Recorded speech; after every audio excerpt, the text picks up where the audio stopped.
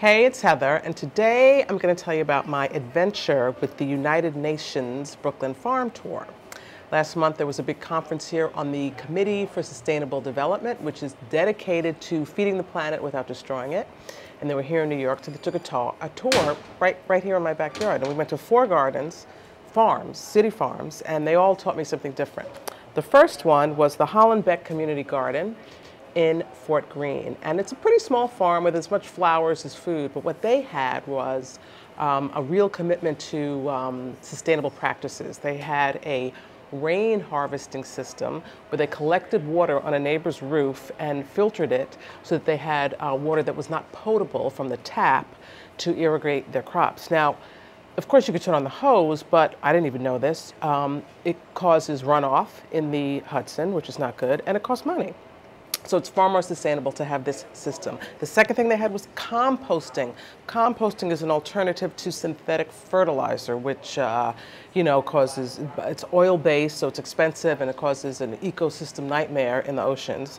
And what is compost? It's organic matter, wood, peelings from your table, and some earthworms, and a little temperature control, and you have this wonderful compost. So that was the most impressive thing about that garden. The next one we went to was in the heart of Bed-Stuy, the Haiti Carthon Community Garden. And this really brought out the importance of community in the terms of what local farming does. The activist there, Yannette Fleming, gave this wonderful talk about her commitment to the fact that everybody deserves locally grown, fresh food. It is a basic need that is too often denied, particularly in poor neighborhoods. We had lunch there. Fabulous lunch made by the community organizers, and we got to learn about some of the delegates. They're from Kenya, they're from Venezuela, and some of the policymakers. This woman from UNICEF who was extraordinarily committed to not just establishing policy but serving the basic farmer and person. And then we went to another spot in Bed-Stuy, which was a hybrid. It was really amazing. It was a combination food pantry and city farm. A couple, the Jacksons, they're both reverends.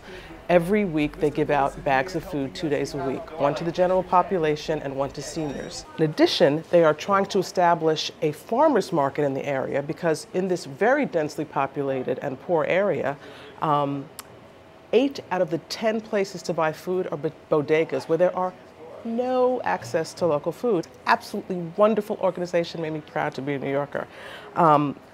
And then we ended at the East New York Farms, which is poetically in one of the regions that was what the breadbasket of New York City. This totally urban center used to be where all of New York City's produce was grown. And it's the largest and most established. They also have an East New York food co-op associated with it.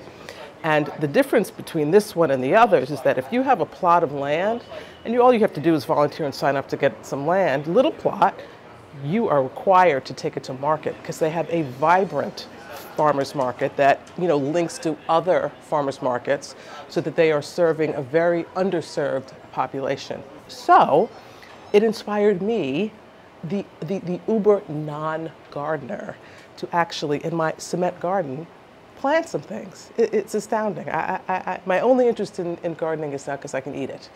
And I have here, I got some, bell peppers, there's some cucumbers back there, a few beans, not looking so fabulous, but let me tell you right now, this basil, it's gonna be at dinner tonight. And I'm gonna do, I have a little appetizer here, but I'm gonna do a little grilled bread, a little tomato, a little basil. It's going to be fabulous. And maybe later in the season, we'll do some real cooking with what I pick from my crops here in Brooklyn.